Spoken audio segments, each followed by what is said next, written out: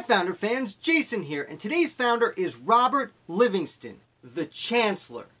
Now I'm a little bit surprised I haven't spoken about Robert Livingston yet because he was so significant to the Revolution and to New York itself and to the United States, as we will get to. So I do want to mention I have spoken about several members of the Livingston family because the Livingston family was a large family that was very important to the American Revolution. But as for Robert himself, he was named after several generations of Robert Livingstons in the Livingston family history, but he was still just 29 when he was sent to the Second Continental Congress. He had always been a bit louder than many other people when it came to anger at the king in Parliament, but when he was sent to the Second Continental Congress, he became an early advocate for independence. In fact, when the committee was created to draft a Declaration of Independence, that committee had 5 people on it.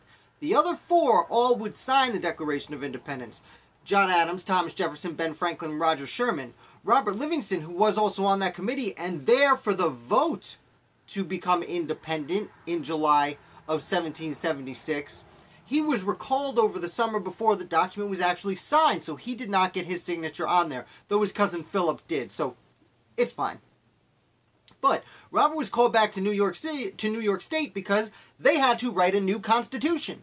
And Robert Livingston helped write that new constitution. And when that constitution was created, Robert Livingston was chosen as the first Chancellor of New York State. Now, Chancellor is a position that no longer exists in New York State, so it's a little bit hard to describe exactly. But essentially there was a Chancellor, Court of Chancery, and a Supreme Court in New York. The Court of Chancery focused more on equity matters, which, for lack of a better term, is financial matters, and the Supreme Court was essentially everything else. However, the Court of Chancery was also the highest appellate court, so if something went to the Supreme Court and someone wanted to appeal it, it would go to the Court of Chancery.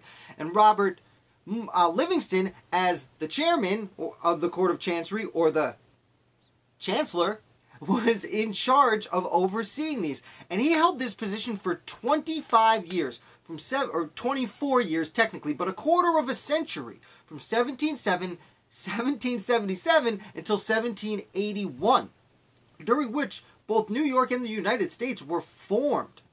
Now, he did spend about a year and a half during this time concurrently serving as Secretary to Foreign Affairs for the Continental Congress. Under the Articles of Confederation. He was the first Secretary of Foreign Affairs in the history of the United States.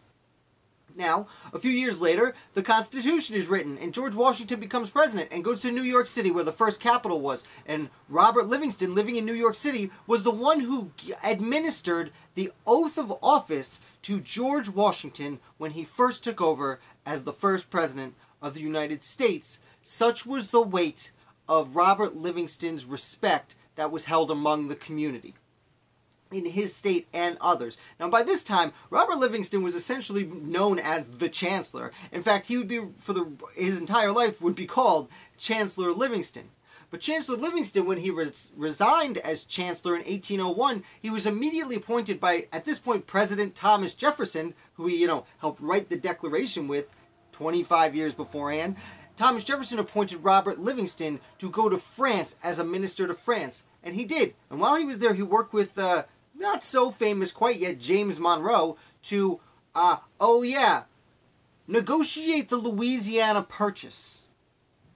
And he's the one who organized and oversaw the treaty that doubled the size of the United States. And he does have a famous quote I want to read to you.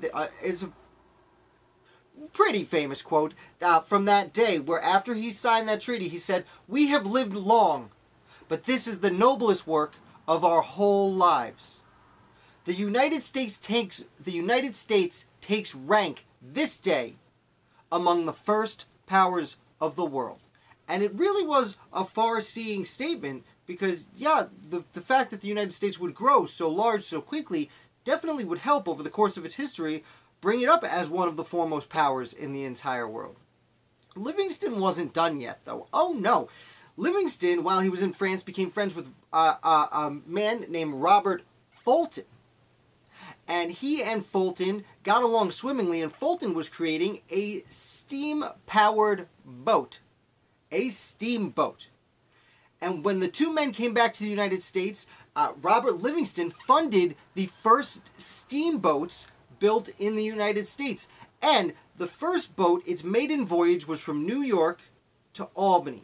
And right in the middle of New York and Albany, on the Hudson, was a house called Claremont that was owned by who else? Robert Livingston. And this became, his home became the first home port of a steamboat in North America. And just to put some perspective, the steamboat on its maiden voyage was able to travel from New York City to Albany in about 2.5 days. And this is reduced from 6 days. That might not sound like a lot when you can drive from New York to Albany in about 2.5 hours nowadays, but at the time this was an amazing change of time to get from one place to another. And because of this, both Livingston and Fulton joined the original board of the Erie Canal Commission, and they helped start the digging for the Erie Canal, because now that they had the steamboats, this was a viable option. Erie Canal comes along, and suddenly farmers growing crops in the Midwest can get those crops to the Great Lakes straight across New York, straight down the Hudson to New York City, where it can be traded around the world. And this is what made New York City, which was already one of the bigger cities in the young nation, and was quickly becoming a very important port on the world stage. This gave New York City access to a humongous variety of crops that would be sold worldwide, with the Erie Canal and Hudson River becoming essentially the first superhighway in the United States, with both people going out and products coming back. And because of this work, New York City became what it is today, and because New York City becoming such an economic powerhouse, and helped the United States become a powerhouse. So Robert Livingston not only helped create the United States, but he helped actually build it as an economic superpower. So I hope you enjoyed this video. It's a little bit longer than most of my videos, but Robert Livingston is an essential American revolutionary, and I can't believe it took me almost a year to make a video about him. So thank you for watching. Make sure you hit like and subscribe, because there are lots of random founders I talk about a lot also, and that's what took me so long getting to Robert Livingston. Thank you again for watching, and I will be back with another founder tomorrow.